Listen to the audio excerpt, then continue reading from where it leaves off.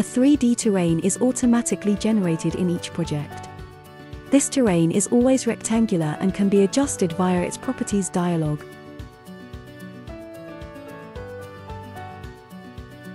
All terrain elements such as the terrain solid, height points, plots, beds and so on are created on the environment layer by default. To edit, you must first activate the environment layer in our project viewer.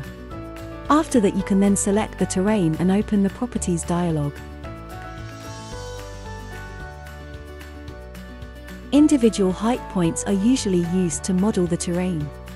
These points deform the surface of the terrain solid and thus reproduce the terrain form of your property. It is important that in our 3D world we do not work with levels relative to normal 0. Depending on the situation, this would result in a 3D scene being many hundreds of meters high, or even more. Instead, we assume a value of 0 on one side of the building. This can be the level at your entrance door, for example. From there you then set the height points with positive or negative values relative to the 0 level, in order to create a slope in your terrain as an example. Height points should be entered in a 2D view. It can make sense to use 2D guidelines so that the points can be inserted more or less evenly. It is important that height points are not placed on the edges of the terrain, other terrain elements, or directly on the wall sides of a building. Height points inside the building also don't make sense. The software creates an even progression in the terrain surface between the height points.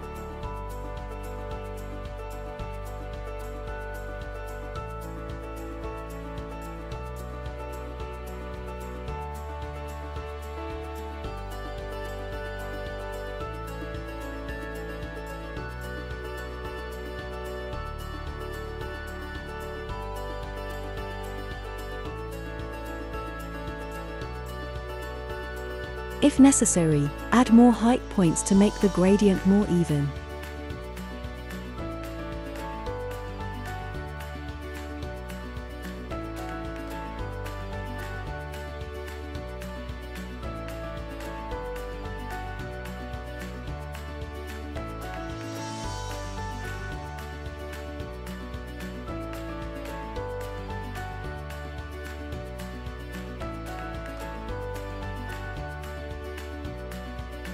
Since the terrain is always rectangular, you can add the outline of your actual property within this rectangle.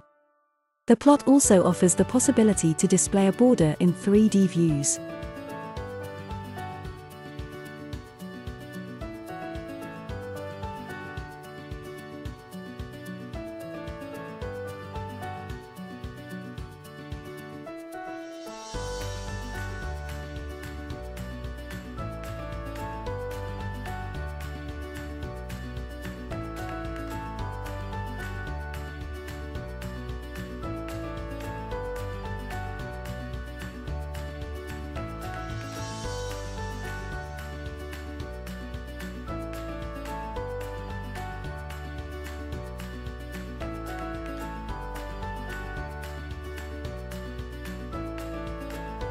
In our view visibilities, terrain, plots and all other terrain elements can be made visible separately.